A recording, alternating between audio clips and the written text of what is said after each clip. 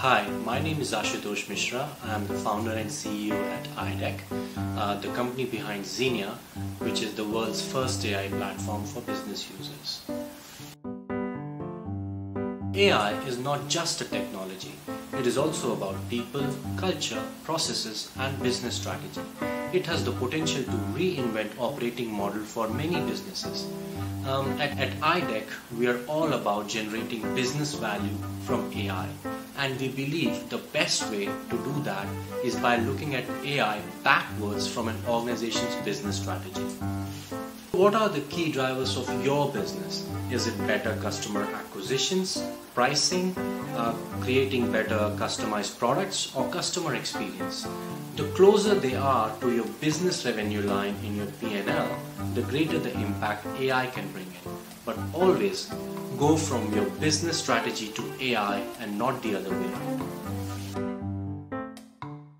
The production of AI, be it new predictive models or generating data-enhanced insights, has been rising steadily. However, for creating business value, the production of AI needs to be aligned with the consumption of AI.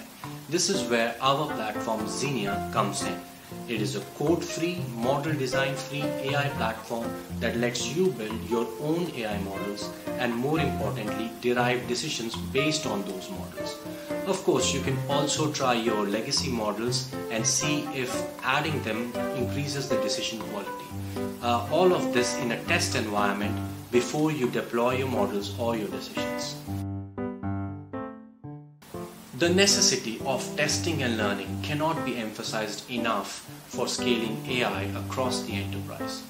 Whilst AI algorithms themselves are trained on testing and learning, there is an even broader context of testing and exploring AI use cases. The organizations usually have thousands of potential AI use cases, and how they pick up which AI use case to go for is a large determinant of their success with AI.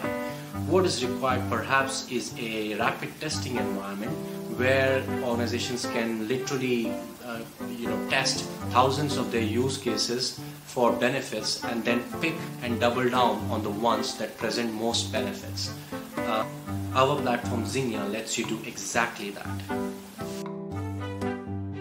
There is a growing demand for data scientists and data engineers that cannot be fulfilled in the next few years.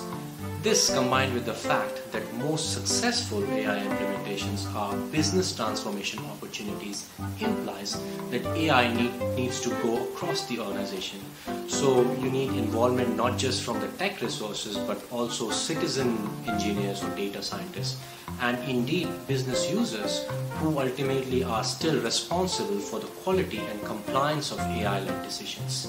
There are many good AI platforms out there in the market, and organizations need to choose a stack which has components that complement each other and work with each other well. In our view though, since innovation will keep disrupting this space, the viability of having an end-to-end platform that does data processing, AI production and AI consumption will perhaps be replaced by more modular applications that solve individual pieces of AI chain better. Of course, the CIO, CTO organizations need to still find a set of tools that complement each other and works well with each other. Our platform Zinia does the AutoML and decision optimization part of AI value chain. You can imagine that as being the last mile of the AI supply chain delivery. A lot of focus has gone into AI solving perception type of challenges. So see like a human, talk like a human, hear like a human. And of course, these are valuable applications of AI. At IDEC, however, we believe one of the truly value-add pieces is decision augmentation. Organizations make tons of decisions across their product and customer lifecycle. In many ways, the quality of these decisions determine the organization's standing in the marketplace. So can you truly personalize your products and customer propositions? That is the key question.